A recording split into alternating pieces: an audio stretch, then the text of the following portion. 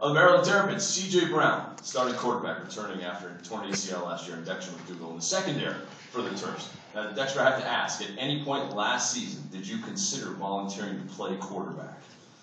Actually, I did, but I didn't say anything. I kept it in here. I didn't say anything. I just kept playing corner. But if they called my name, I would have did it. Did any others of your teammates speak up and say, you know, maybe coach, you should try me? There were some kids in my class were asking me. They said they should be able to get a shot. They were like, talk to Coach Dexter for me. I was like, man, I don't know what you want me to do, man. But CJ, you're feeling good. Feeling good, but 100% healthy. You know, got cleared. You know, I'm not held back from anything. Full go. Got cleared from the knee brace, so everything checks out. I feel good. I feel healthy. I'm ready to go. Awesome. All right, let's take questions. We got a couple people with the mics. If you have a question for CJ Brown and Dexter McDougle, let us know. I'll keep it going though until we get the question from out there. I read something interesting you said about the recovery process, and you said it was very lonely. Talk about what you meant by that and the rehab you had to go through. I mean, it was just tough when it happened. I would say, you know, because it happened in the preseason during camp, you know, it was tough. You know, when you go down with that type of injury and you understand that, you know, after all the hard work and all the time in the weight room, the film room, and everything that you put that time and effort in, and then for it to be gone just like that over something you can't really control, and you know, it was just tough. You know, you're in the training room, you know, with just you and the trainer during practice, you know, by yourself, just chilling, watching, you know, whatever's on your iPad, you know, just kind of laying there like a dead fish because you can't move, you can't do anything, you're just waiting, and because it's just a long process. But you know, in the end, you know, my family was there for me, you know, the coaching staff, and I just had a good, strong support. And you know, I shortly, you know, with the other injuries, I had to, you know, kind of step it up and help out where I was needed. Now, you're returning, and one thing you have to be looking forward to, you have a shiny toy as wide receiver, Stephon Diggs, right? How excited are you to have him on the outside for you? He's an explosive playmaker, man, and he's one of those guys that you can, you know, dump him the ball at, you know, 5 to 6 yards coach, and he can take it 80.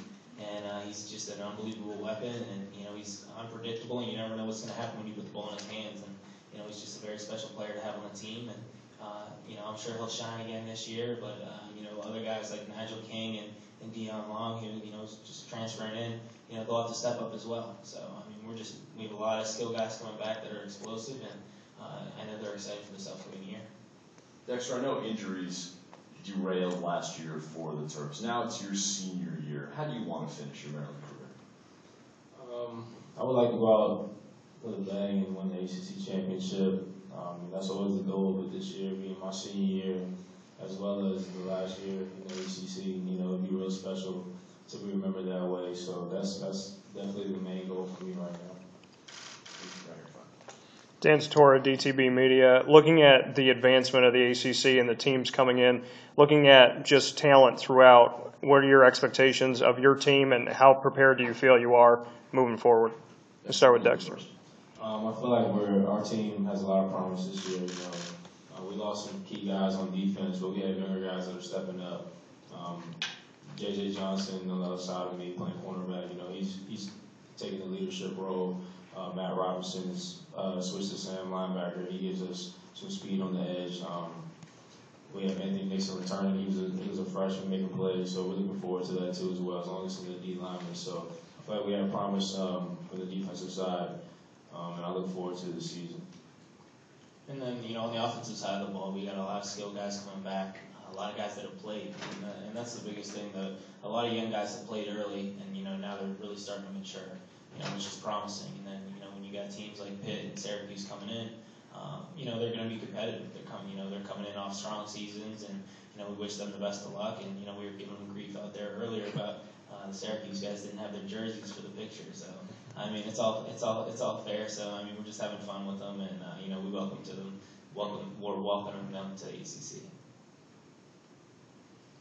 Mark Larson from Wyandotte, Syracuse. So some of the Syracuse and Pitt went through last year. Going through the league as kind of a lame duck team. You guys are going to do that this year. Can you both talk about that, and if you expect any hard feelings out there to show on the field from other teams saying, take this and good riddance. CJ, why don't you go first? I mean, the vibe that we're getting from the players, it's not really, the players. I mean, it wasn't our decision. I mean, if you could take it out on us, but I mean, it's bigger than, football or sports. It was a university decision. It's out of our hands. When we heard about it, it wasn't, rumors being spread. It was kind of just breaking news in your face right away. And I mean, talking with the guys, I mean, it's not really their hard feelings against us or anything like that. Yeah, the history is rich. The rivalries will be different, but I mean, all in all, I mean, football is football, and we're just going to go out there, compete, and play, and and have fun. So I mean, I don't think there will be anything too hard feelings, especially on the field. Maybe from the fans, that's where you're going to catch most of the grief because the diehard fans and the fan bases, things are going to change in that nature. But from the guys on the field, the game and the institutions were long here before we were. Yeah, I feel like the players, we just go out there ready to go against the opponent, no matter what conference they're in, no matter what they're trying to do. We're just trying to win the game against them. I feel like it's more so from the fans, like he said. We'll go into stadiums and we'll hear fans chant, ACC, ACC, but you never see that from the players. Like, we just go out there ready to play, no matter whatever situation it is. I feel it's the same way from other teams, but I feel like it's more so the fans that are a little more touchy with it.